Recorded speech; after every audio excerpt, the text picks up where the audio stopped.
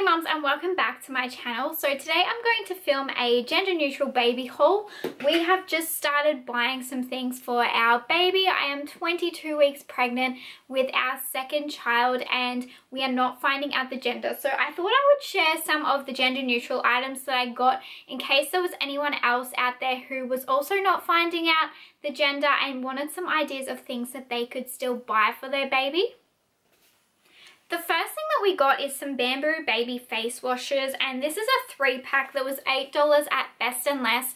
And honestly, you need about 1 million face washes when your baby is first born, and we still had some that were in good condition from when Hunter was born, but majority of them got so well used we had to throw them out. So I decided to get some new ones, but this time I decided to invest in some good quality Bamboo ones just because when they are first born, their skin is so sensitive and you don't want to be using those cheapies on them till they're a little bit older. The next thing that we got is a bassinet sleep pack. I kept all of my cot sheets because Hunter still uses them, but I got rid of our bassinet sheets when we moved down and I really wanted something with bunnies on it. So for those of you who don't really know us that well, my son, all of his stuff is basically fox related and like wilderness and all of that, and this baby we decided to go with bunnies because bunnies is a good fertility like good luck symbol, and we just kind of thought that this baby was a bit of our good luck charm, seeing as we struggled so much to have Hunter and we were really lucky to fall pregnant quite quickly with our second baby. So this has got some foxes and some rabbits on it, which I think is just perfect. It comes with this little bag here, so I won't pull the bassinet sheet out, but I will just show you guys the print up close. And it says that it comes with a fitted sheet and a bunny rug, and it's made with 95% organic cotton, and I believe this was $25. So a little bit pricier than some places like Kmart and all that, but I wanted something that was nice and soft.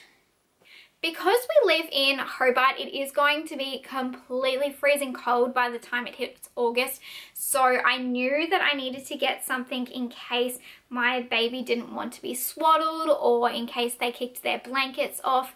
And so I decided to go in and pick up this little fluffy outfit here.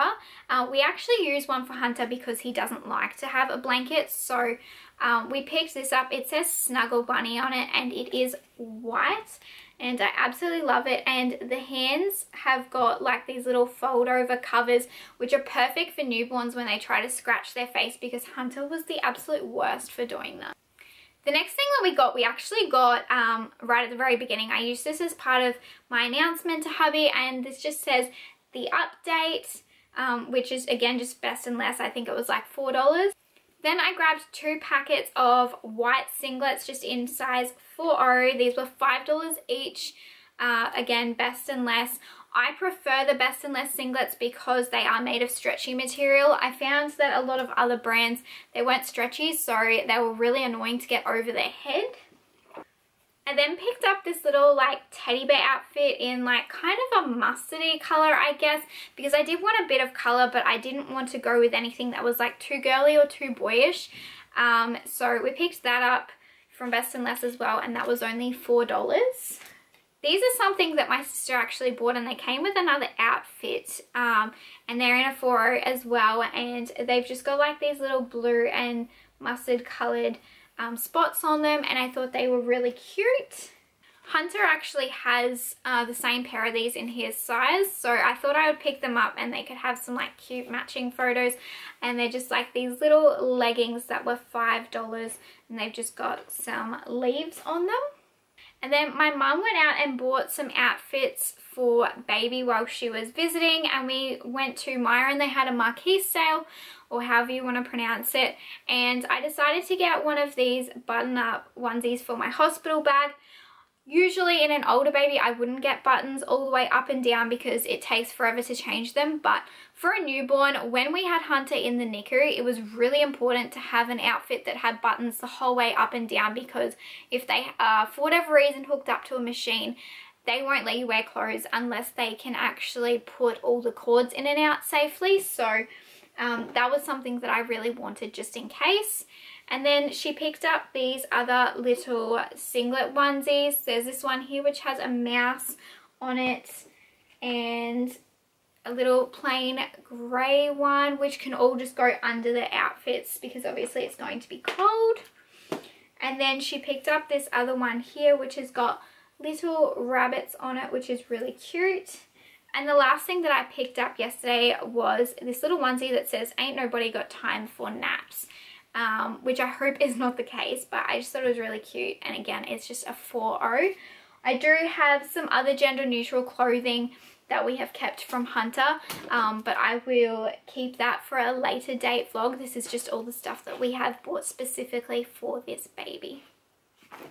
So I hope you guys enjoyed this haul. I am also planning on getting a little bunny rabbit instead of a teddy bear for this baby as well, which I'll probably get in either a brown or a grey colour.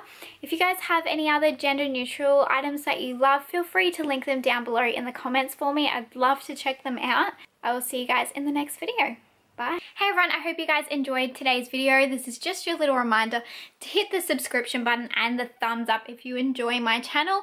I post 3 videos a week, usually either a Monday, Wednesday and Thursday, or a Tuesday, Wednesday, Thursday at 7:30 p.m.